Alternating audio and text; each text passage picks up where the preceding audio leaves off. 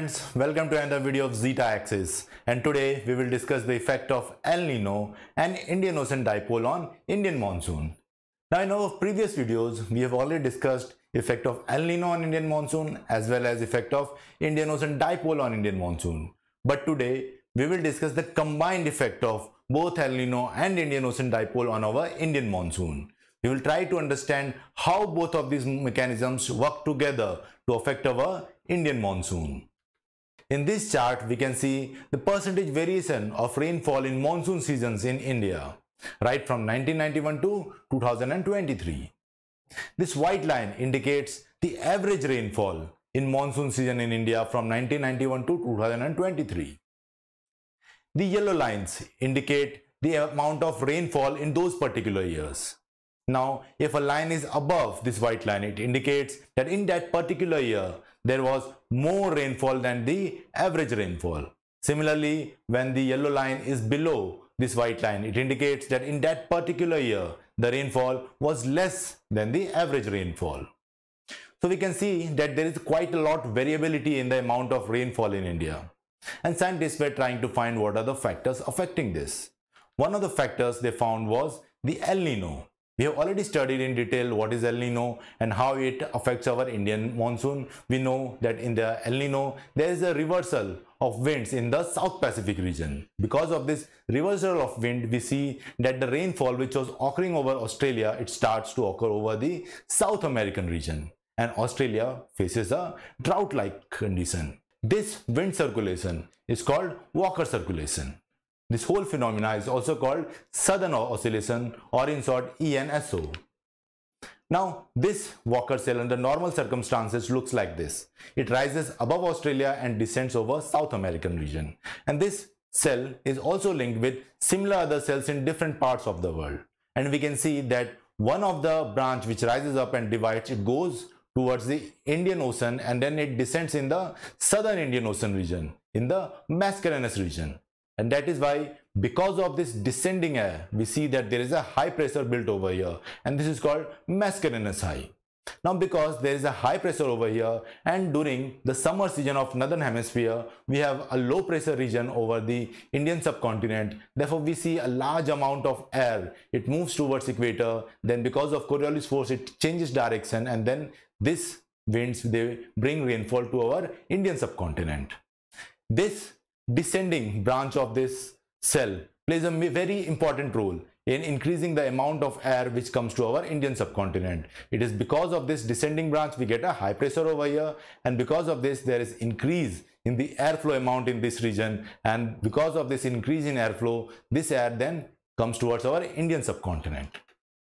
And during the El Nino phase, we see that there is a reversal of wind over the South Pacific region. We can see now that the wind is descending over Australia and it is rising over South American region. And because of this reversal of wind over the South Pacific region, we see that there is also change in wind flow in this region.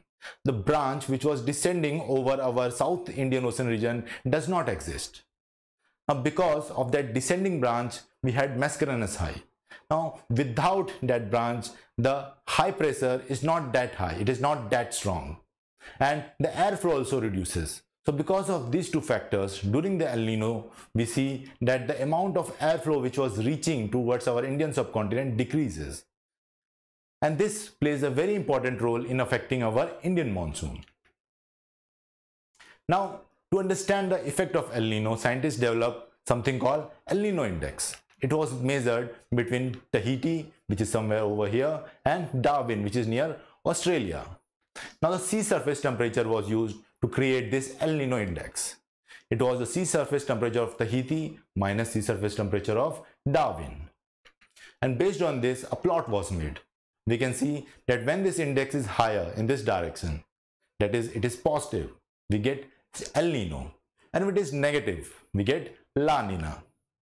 Now here we can see that we have plotted the El Nino index in opposite direction. In normal circumstances, you would see that this El Nino region is over here and the La Nina region is shown in the lower part of the graph. But because La Nina positively impacts our Indian monsoon and El Nino negatively impacts our monsoon, therefore we have plotted it in this way, therefore it is easier to understand.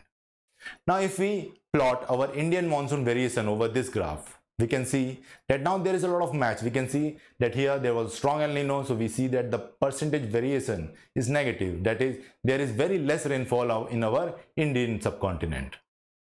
Similarly, if we see over here, we can see that there is the effect of El Nino to decrease the amount of rainfall. So we can see even over here that when there was a strong El Nino, the amount of rainfall decreased. So this helps scientists to understand and to predict what causes increase or decrease in the amount of monsoon in Indian subcontinent. Like you can see here there was La Nina, so we can see the increase in rainfall. Similarly, here there was a La Nina season, so we see an increase in the rainfall. But even then, there were certain exceptions in this plot. We can see over here that in this duration there was an El Nino, but still the amount of rainfall in India was higher. And we can see such kind of variations all across this chart. We can see that there is El Nino, still the rainfall is higher. And this really confused the scientists that there must be another phenomena which must be working with El Nino to affect the Indian monsoon and thus causing these variations. And that phenomena was Indian Ocean Dipole. We have already seen in detail what is Indian Ocean Dipole and what are its three phases. In the first neutral phase, we see that there is low pressure region over here, there is high pressure region over here, but the difference is very small. Therefore, a very weak current flows over here. In the negative phase, we can see that this difference increases and therefore the strength of the wind also increases, and we see that there is a large amount of rainfall in this region. While we can see the shift of thermocline and the water coming up over here and water descending over here. So we've discussed all these things in detail in our Indian Ocean Dipole video. Here we are just getting a brief overview to connect both of these topics. Similarly, in the positive phase, what happens that the air direction changes over our Indian Ocean. Now we see that there is a very strong low pressure over here and there is a very strong high pressure over here, and because of which a very strong wind flows in the reverse direction now, and we see that rainfall occurs over the East African region. Earlier rainfall was occurring over here, now the rainfall is occurring over here in the positive phase, and this positive phase positively impacts our Indian monsoon. Now just like we have an El Nino Index for South Pacific Ocean, where it was created by measuring the sea surface temperature of Tahiti and Darwin, and we got this kind of plot. Similarly, we have an index for Indian Ocean. We see that it is measured between the Western Indian Ocean and Eastern Indian Ocean sea surface. And the plot looks something like this, where we can see that this side is positive IOD and this side is negative IOD. That is, when the sea surface is higher in this region, it is negative IOD, and when the sea surface is higher in this region, then it is positive IOD. Now when we plot all these three graphs together, that is the El Nino Index, these bars indicating the IOD index, and this yellow line indicating the Indian monsoon, then we can see that in these years when there was El Nino and there was strong IOD, that is there was strong positive IOD, we see that the rainfall was higher in our India. Similarly, you can see over here that there is an El Nino, but because there was a very strong IOD in 2019, we see that the amount of rainfall in 2019 was much higher compared to our average. So this IOD explains all the missing gaps which we are having. Now let's try to understand what is the exact mechanism in which these both El Nino and Indian Ocean Dipole affect our Indian monsoon. Now to understand the process, first let's understand how monsoon comes to India. We see that the southwesterly winds, they bring monsoon to our Indian subcontinent, and they bring it by two major branches. This branch which comes over Arabian Ocean, which is called Arabian Sea branch, and the other, that is the Bay of Bengal branch, which comes from Bay of Bengal region. So basically these two branches brings rain to our Indian subcontinent. Now in normal conditions in El Nino, we have seen that these kind of circulations exist, where the air is rising over the Australian region and there is a branch which is descending over the Indian Ocean, and because of this descending branch we have a mascarenhas high over here.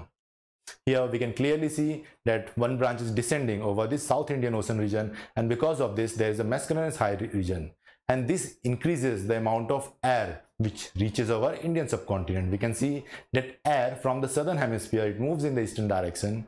then it crosses the equator. The Coriolis force changes and then it becomes westerly winds, southwesterly winds, and then they reach our Indian subcontinent. So this increase in pressure as well as increase in airflow from this branch plays a major role in bringing monsoon to our Indian subcontinent. Now in the neutral phase, when the IOD is in neutral phase, we see a very weak current flowing over here, which does not affect these monsoon winds. Therefore, we see a very normal rainfall in these kind of monsoons. But when there is a negative IOD, we see that a very strong breeze flows over here. This cell is very strong and it has impact on the monsoon which comes over here. We can see that because of this IOD negative phase, we have a high pressure region over here and there is a low pressure region over here. We know that air which was moving from here to this low pressure region has an intermediate high pressure region, and because of this the amount of airflow decreases because there is a intermediate higher pressure region. Moreover, this is cold region and therefore the evaporation is less over here, and because of less evaporation we see that the amount of moisture carried by this air is also less. Therefore, the rainfall decreases by this Arabian Sea branch. Now in negative phase there is also a low pressure region over here, and because of this low pressure region, some of the air currents which are moving towards Indian subcontinent, they are directed towards Myanmar and Thailand. We can see a shift in the direction of wind because even here there is a low pressure region, and because of this we see that overall there is a reduction in the amount of rainfall in our Indian subcontinent due to both the Arabian Sea branch and Bay of Bengal branch. In the positive phase of IOD, we see that there is a change in direction of wind flow over our Indian oceans. We see that a very strong current now moves from the Indonesian region towards African region. And because of this strong winds, we see that now the warm water is collected over here and there's a low pressure region established near African coastal region, and there's a high pressure region near Indonesian coastal region. Because of this low pressure getting established here, we see that more amount of air now comes from Mascarenes side towards the low pressure region and then it is deflected towards Indian subcontinent. And since there is a higher sea surface temperature, we get more moisture because of more evaporation, and thus the moisture content of this air also increases.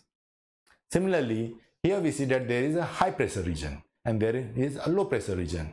So pressure gradient exists in this direction. So the wind currents which are flowing towards Myanmar or the Thailand region, they are also deflected towards India, and thus increasing the rainfall by the Bay of Bengal branch current. Moreover, some air currents which were moving from this region towards this region, they are also deflected towards Indian subcontinent. We can see that this is an air current, it comes here and a part of it is again deflected towards Indian subcontinent. So we can see that because of all these regions, the airflow coming towards the Indian subcontinent increases in the positive phase of IOD, and therefore the amount of rainfall also increases. But what happens when there is a positive phase of Elnino, when the Elnino is strong? Now here we have seen this was the normal situation. We have wind currents like this. The air was rising over Australia, it was descending over South American region, and there existed a branch which was descending over Indian Ocean. But when we come to the Elnino conditions, we see that the things have changed. Now this air is moving in the reverse direction. Air rises over Indonesia, it gives rainfall over here, and it descends over Australia, creating a drought-like situation in Australia, while earlier it was raining over here. Now during the Elnino phase, we see that there is no descending air current over here, and because of which the high pressure established over Mascarenes High is not that strong.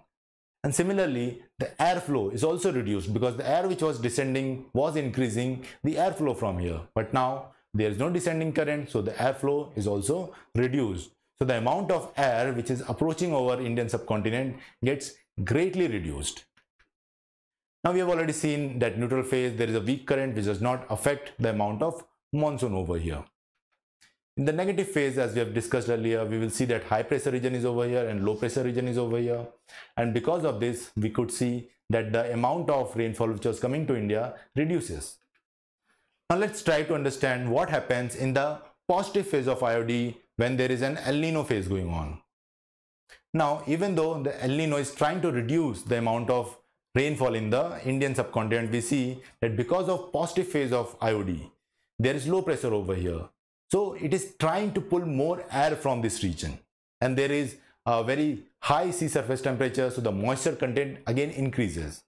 Now during the positive phase of IOD, we have low pressure over here and high pressure over here, and therefore some of the air is trying to move from this region towards this region, but when they reach over here, because of Coriolis force again, they are again turned towards Indian subcontinent. We can see this airflow which is coming towards India from here. So here we can see that when the IOD is in positive phase, it will increase the amount of airflow towards Indian subcontinent even though the El Nino is going on. So El Nino is trying to reduce the amount of rainfall in our Indian subcontinent. So here we can see that the Indian Ocean Dipole in its positive phase tries to increase the amount of airflow over Indian subcontinent even though there is an El Nino going on. So the El Nino tries to reduce the airflow over Indian subcontinent during the monsoon season. But if the IOD is in a very strong positive phase, it will increase the airflow, nullifying the effect of El Nino and causing more rainfall in the Indian subcontinent. And therefore, in the years where we see that there is a very positive IOD phase, even though there is an El Nino phase, we see that the monsoon is higher than the average value. Similar situation also occurred in 2019, where we saw that there was an El Nino going on, but because of a very strong IOD, we saw that the amount of rainfall in India was much higher than the average value. So you can see that how IOD in positive phase nullifies the effect of El Nino and causes more rainfall in our Indian subcontinent. I hope you understood how both this El Nino and Indian Ocean Dipole work together to influence the amount of rainfall in our Indian subcontinent. If you have liked this video, then please subscribe to this channel and press the bell icon to get the notifications of our future videos. Please follow us on our social media handles, and thank you for watching the video.